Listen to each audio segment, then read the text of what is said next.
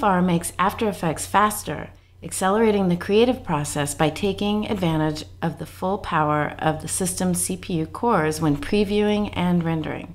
However, as it's the first release of this particular feature, some things might not go as advertised. Start by downloading the latest version of our plugins. Otherwise, you'll get a construction cone icon. If you turn off MFR, this resets things as if you're using After Effects version 21. You can do this if you crash or freeze. You can see here in Preferences. We also go over this in further detail if you watch the Memory Preferences Inside AE mini tutorial in this series. You can see in this project, if we look at the info, we see more than one concurrent frame. If we turn off MFR, now the concurrent frame equals 1. If you're using Video Go, we have an additional tutorial to guide you called Multi-Frame Rendering and Video Go.